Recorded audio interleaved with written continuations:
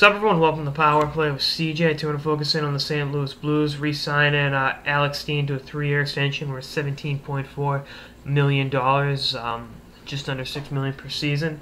He made himself some really good money with this hot start to the year, with 22 goals through 33 games, and being one of, if not the hottest goal scorers in the National Hockey League, not named Alex Ovechkin. That's the key addendum there. Steen's been a consistent performer. This is only his, however, third 20-goal season. At 18 once, had 24, 20, and in 2012 and 43 games at 15. So he was on a 30-goal pace, give or take. You kind of just, I think he made himself about $2 million a year with this hot start. And, he's been a big part of St. Louis having the success that they've experienced this season, and he'll be a big part of any success they have going forward this season. St. Louis is a team that's been close the last 2 years. They've had really, really good teams, and run into that team that plays in Hollywood. If they can avoid the state of California, or avoid them as best as possible, it's a team that can definitely represent the Western Conference in the Stanley Cup Finals. They are a deep team. They're a team that's built on two-way players and sheer effort, and Steen exemplifies that. He's plus 13 on the year. He's been a plus player pretty much.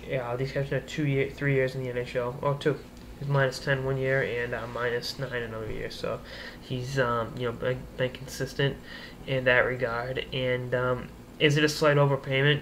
Yes, considering at 29 years old, I think he's more of a. I think this is kind of a statistical anomaly for him, more so than it'll become commonplace. But I think he'll end the year with 40 goals for sure. And if he scores 30 or 40 each of the next 3 seasons on top of this, then obviously it's worth it. But all due respect to Steen, I don't see that being the case. But hey, stranger things have happened, obviously, in the NHL. And a guy taking till he's, his late 20s to, establish himself as a bona fide goal scorer. We've seen that before, so it's nothing to shake a stick at. But, I think it's good to get this out of the way, get the contract talks out of the way so he can focus on playing hockey. Because, like I said, the St. Louis Blues, nothing short of at least Western Conference Finals will be accepted. Anything short of that is failure. And, that's just the way it goes. And you have a team that's been close to punching through.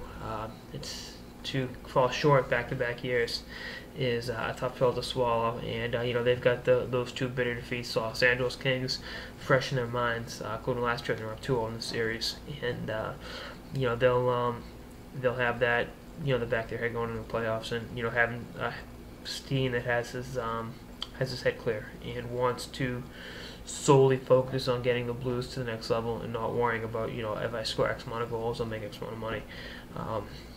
This is a deal I think he would have got similar on the open market, so they really, in terms of overpayment, everyone's overpaid, I'm kidding, but it's just the way it goes, and, I'm excited to see what comes next with St. Louis Blues, knowing their probably biggest question of the offseason, with the exception of the 2 goalies.